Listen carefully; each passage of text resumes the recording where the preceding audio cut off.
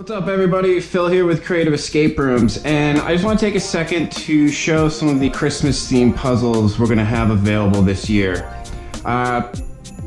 In order to keep this video from being an hour long, I'm just going to quickly go over it, and in each of the different packages that are available on the site, I'll link to videos and the individual product pages so you can read more and learn what each of them are.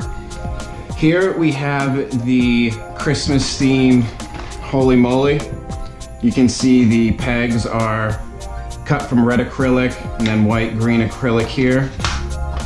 We also have the Christmas themed Maglock box, and you can get a bunch of different images here in the center. If you want to get these as different images and something else in there, you can. The code can be customized, and you can also get different lids if you want to switch it out, you know, depending upon which day it is, if you want to follow an advent calendar or something like that.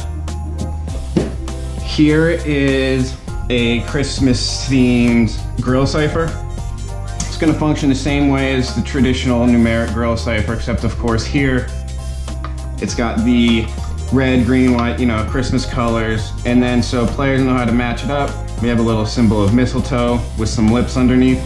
Even if they don't understand, like, hey, those go together, just the visual contrast here should be enough for players to figure out that that's important.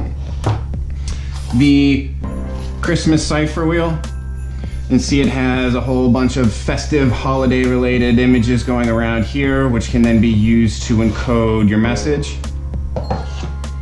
Over here is a wooden version of the Holy Moly. Same idea as the acrylic, but less expensive version. And to end it off, for what I have to show you now, we're gonna have the Christmas acrylic key maze. So you can see you have, you know, get your key on here, navigate it through the maze, it'll pop out here, and they can take the key and use it for whatever. The nice thing about this one here though is the reset system. So on old models we had employed the use of magnets to do this, and it was successful, but we wanted to make it a little more reliable, and this is what we came up with. So you see here, it's all locked down tight. Not going to be able to get the key out. So we just turn it, drop in the key, give it another turn, and boom. Key is not moving. There's going to be some other puzzles available in various packages and themed for Christmas that I don't have done yet, but I will be bringing them out in enough time so that you guys can get your Christmas themed rooms ready and up and going for the holidays. Any questions, shoot over an email to creativeescaperooms@gmail.com.